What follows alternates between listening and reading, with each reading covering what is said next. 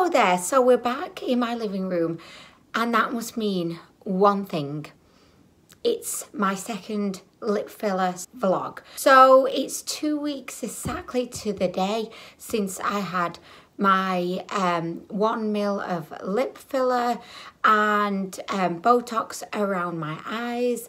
So I'm going back to the clinic that I got the procedures done this morning so that she can just check everything out, make sure her work is good.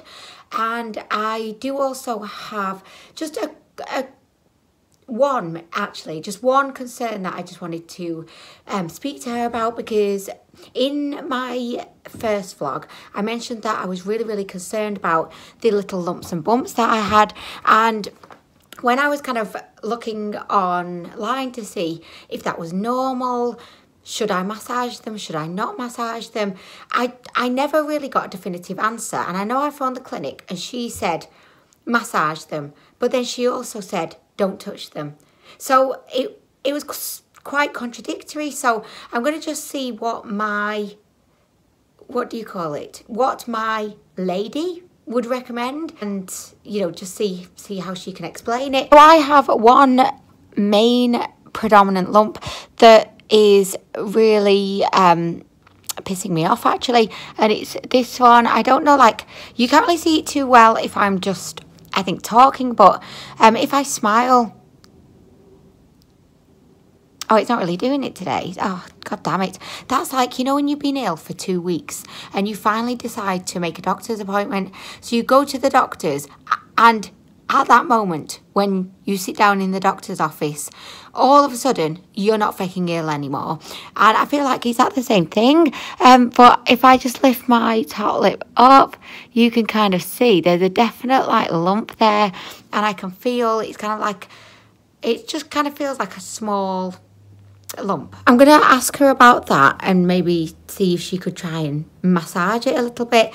There is a lot of information online that if you over massage lip filler lumps, you can dissolve the filler and, you know, just waste all of your money. And that was like the main reason why I was kind of reluctant not to over massage, but hopefully today we're going to get some answers on that, so I'll definitely like update you.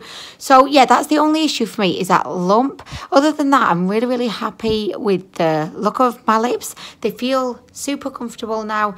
They definitely feel like part of my face again. I've got full movement, you know, I can smile, even though the Botox is really trying to not let me smile, but I can. I'm winning at the smile game right now. I never thought I would be in battle with Botox to smile, but this is just one of the many things I've learned in this process. So yeah, I feel like, you know, the lips are doing really well. This is how they're going to be hopefully for the next, I don't know, up to 6 months.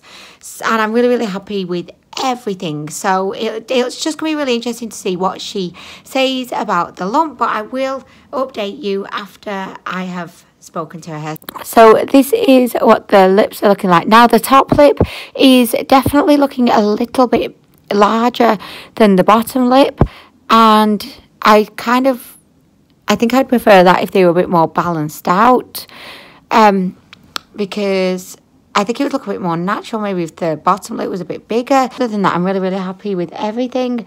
This is the side look.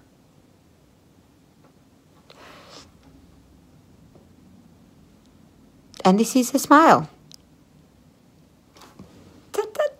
Anyway, guys, I'll update you when we get back. See you on the other side. Okay, so I am back home now, and the appointment only lasted about 5 minutes. I expressed my concerns about, it's not really that my lips are lumpy, it's just that I've got a rather large lump here and then another one over on this side. So she took a look at them, had a little bit of a feel about, and she kind of like massaged them, and she asked if it was painful, and I was like, well, yeah, actually, not like hugely painful, like I wanted to kick her in the face to get her off, but it was definitely like tender. And she said that it's a bruise, because she was saying if the lump was made up of filler that just kind of collected up into a lump or bump or just like something, she said that it wouldn't be painful at all to the touch, but because it was painful, she thinks it's a bruise at the injection site. And also, she said that it looks like her blood vessel has potentially burst, because she could see like a little bit of a burst blood vessel. But ultimately, she said it wasn't anything to worry about. It would probably take a little longer to heal, because if the blood vessel has been damaged, then it will take a bit of time to kind of recover itself.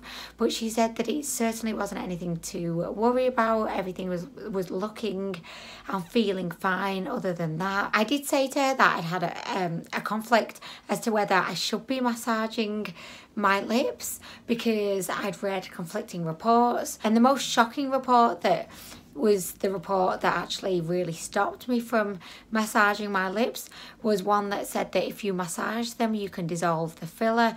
So I asked her if that was true, and she said no. She said that's an urban legend. Well, she didn't say an urban legend, but I'm saying it's an urban legend. The only thing that she's aware of kind of messing with lip fillers, well, actually two things. One is, drinking through a straw for the first few days after getting lip fillers in, or drinking from a sports bottle, just anything that's making your mouth go like this. I mean, that eliminates a few things, doesn't it, guys? So she said that's number one. And also number two, she said that she had a client one time who got lumpy lips, and she found out that the client had been putting lip plumping gloss on. And she was saying, why are you putting that on? You've just had your lips plumped. Why are you putting lip plumping gloss on? But apparently that must have maybe, I don't know, done something negative. So all in all, the appointment went really, really well today. As I said earlier, the lips are generally just feeling really, really comfortable.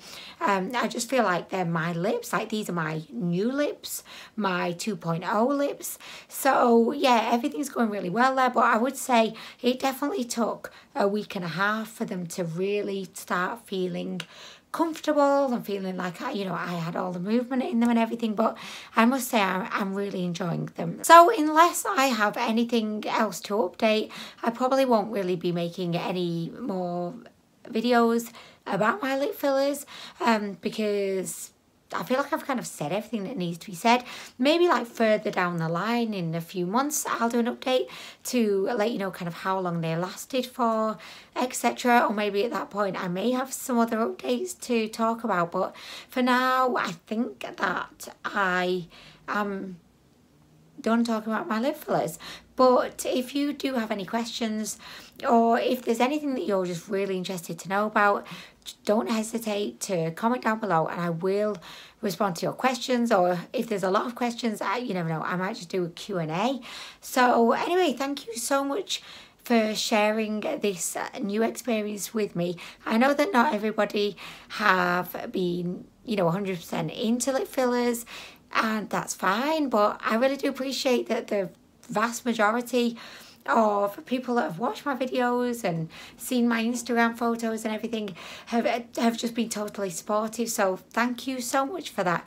And yeah, I'll see you in the next video that won't be about lip fillers.